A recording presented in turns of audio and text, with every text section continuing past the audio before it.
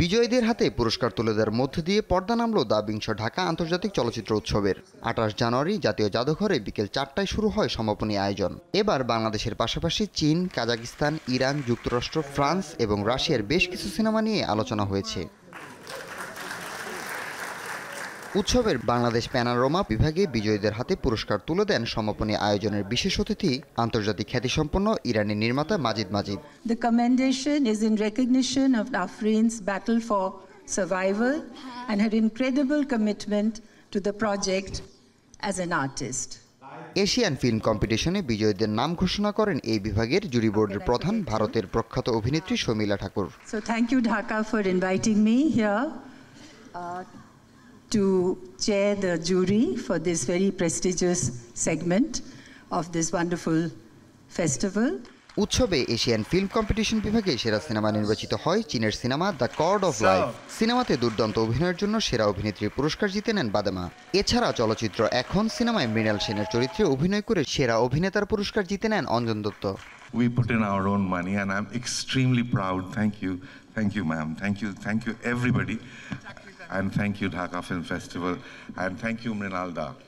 Audience award পেয়েছে বাংলাদেশ ভারত যৌথ প্রযোজনায় নির্মিত শ্যাম বেনেগালের সিনেমা মুজিব একটি জাতির রূপকার। স্পেশাল অ্যাওয়ার্ড পেয়েছে অভিজিৎ শ্রীদাসের বিজয়ার পরে। বাংলাদেশ প্যানোরামা পূর্ণদৈর্ঘ্য বিভাগে পুরস্কার জিতেছে পার্থপ্রসাদের সাবিত্রী।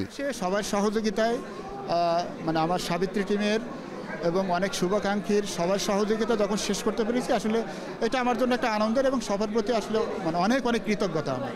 প্যানোরামায় ট্যালেন্ট বিভাগে সেরা স্বল্পদৈর্ঘ্য সিনেমা হিসেবে ফিফোরস্কি পুরস্কার জিতেছে বৈশাখী সমাদ্দারের দ্য উইনিং।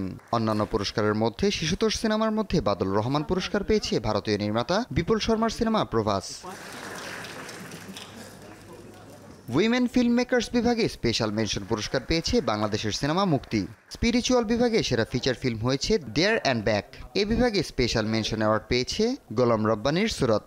ফিলিস্তিনের যুদ্ধ ধ্বংসে হয়ে যাওয়া যে শহর, যে মানুষগুলা, যে শহরে মানুষের হাসপাতাল নাই, যে মানুষের শহরে পানি নাই, খাদ্য নাই, যে মানুষের শহরে কান্না করারও জায়গা নাই, যে শহরের মানুষের বাচ্চাগুলা মায়ের দুগ্ধও পান করতে পারতেছে না নিরাপদে, সেই শহরের মানুষগুলোর প্রতি আমার এই সিনেমাটা ডেডিকেটেড করছি।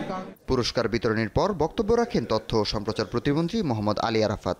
I would like to express my heartfelt thanks to the organizers to inviting me here in this prestigious event as chief guest. পুরস্কার বিতরণী শেষে ফটো সেশনের মাধ্যমে পর্দা নামল দ্য ঢাকা আন্তর্জাতিক চলচ্চিত্র উৎসবের। হাসিবুল করিম, শোবিশ টুনাইট।